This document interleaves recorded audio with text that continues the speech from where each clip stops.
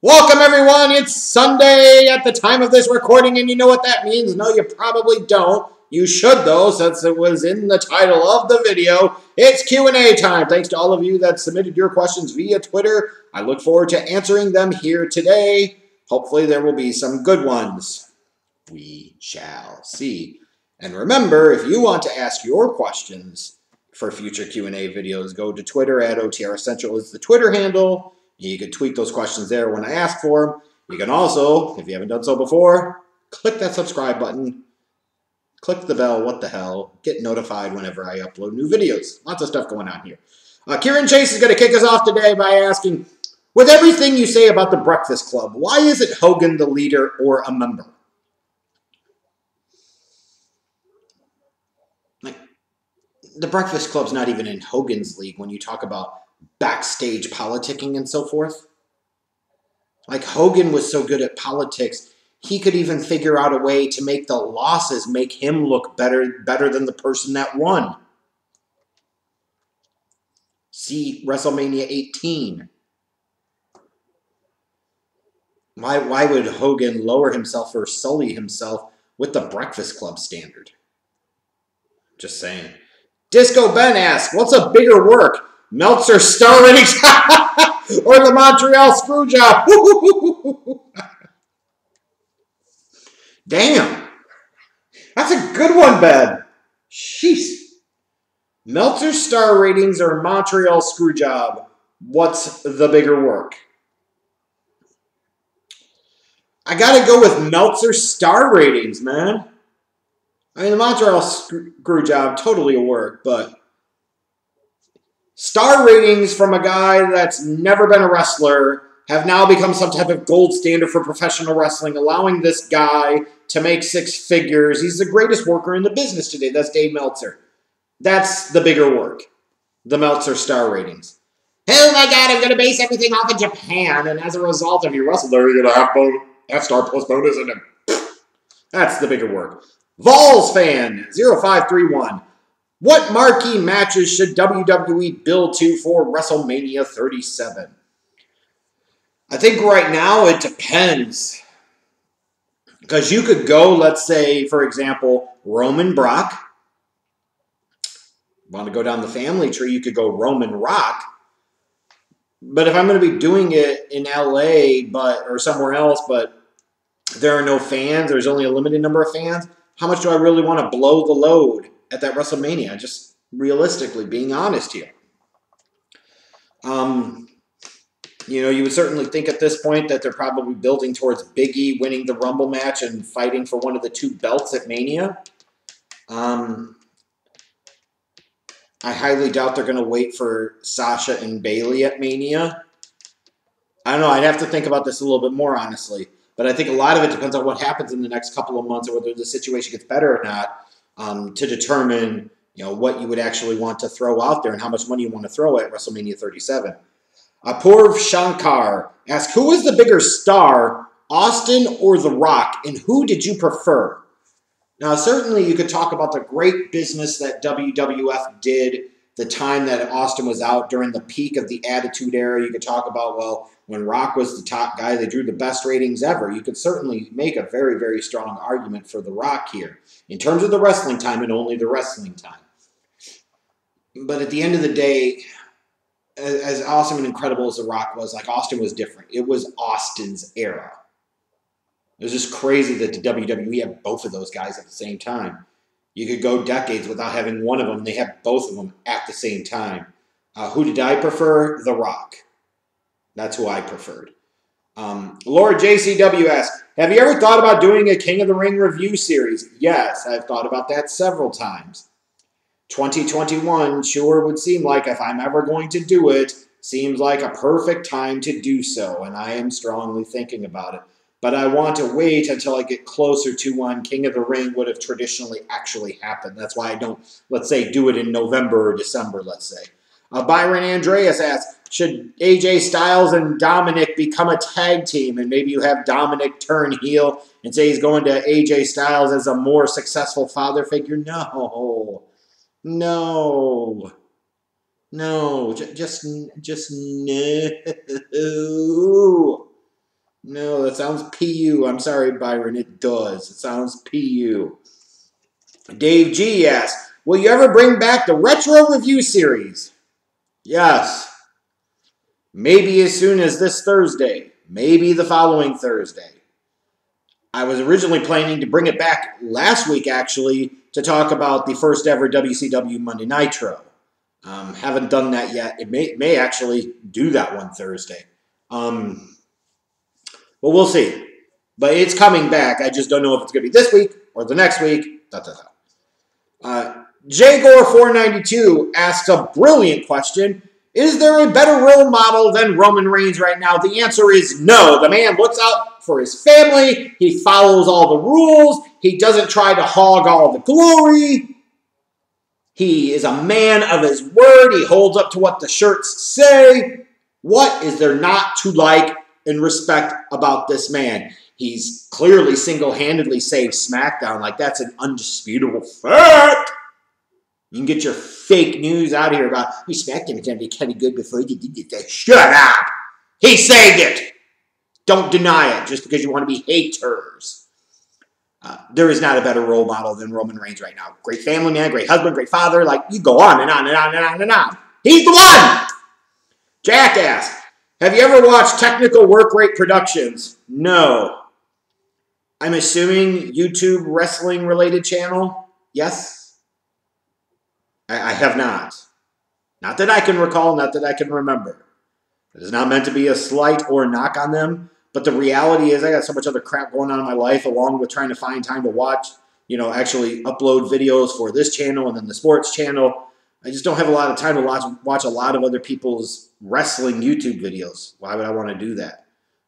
If I do watch things on YouTube, it's probably more pertaining to history and other things of interest to kind of get my mind off of work and off of YouTube and other personal stuff.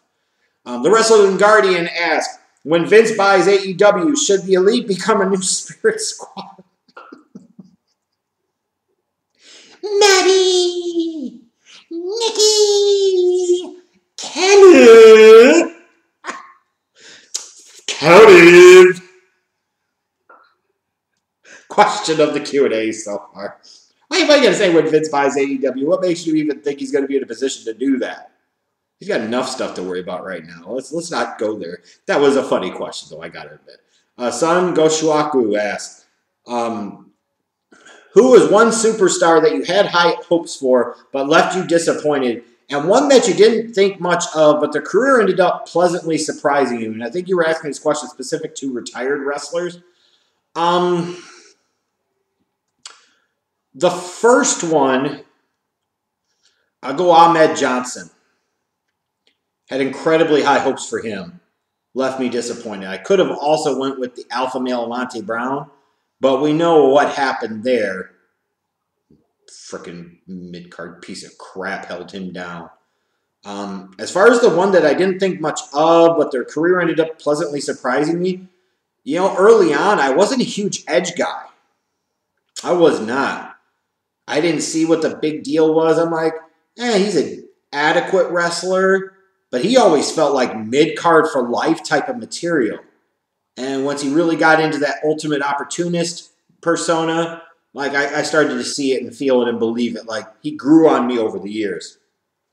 But in the tag team, ENC, it was a cool tag team, but I did not have much hopes for him being a massive, single star. And he'll never be like a top flight single star, but he certainly was a star. He just wasn't a mega star. Christian Mingle, do you think instead of teaching how to bump and do moves, etc. in wrestling school, they should teach people how to be characters, mic skills, and how to tell a story? Yes.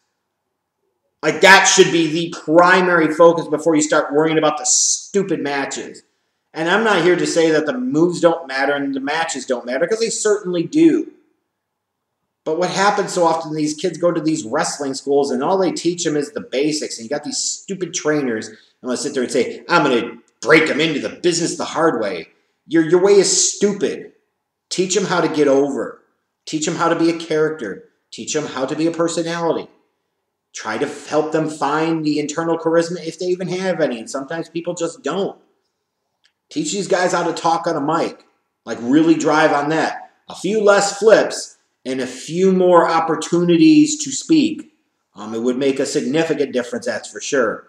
Wrestling Rants asks, are you still considering redoing the review series for all the Big Four shows? You still haven't reviewed WrestleMania 35 or the second night of WrestleMania 36. And I really appreciate how you guys always remind me of some of those things. And you hold me to that standard, and you make sure I don't forget that I haven't done those certain videos. It's like you can't let it go, and that's fantastic. Am I still considering redoing the review series for all 4 big shows? Considering, yes. It's 50-50 at this point. Because the one challenge of it is if I actually redo them, like now you've added, since I did them a few years back, you've added a few more years worth of shows, and if I was going to do it, I would start like totally over, at least to get to the historical ones. And to me, that requires rewatching all of those shows. I'm not just going to sit there and go off of memory or go off of notes or go off of Wikipedia or go off of other sites and other reviews. Like, I'm going to review it. I'm going to review it. It means actually having to watch it. So you talk about having to get through potentially 30 years of WrestleMania, let's say, or 30 years-ish of the Royal Rumble. That's a lot of wrestling to watch in a relatively short period of time. So I really got to think about it before I commit to that, because I also don't want to commit to it, start it, and then get burnt out and then have it affect other things on the channel and lead to me wanting to take a break because I'm tired of it. So I got to be really, really careful here.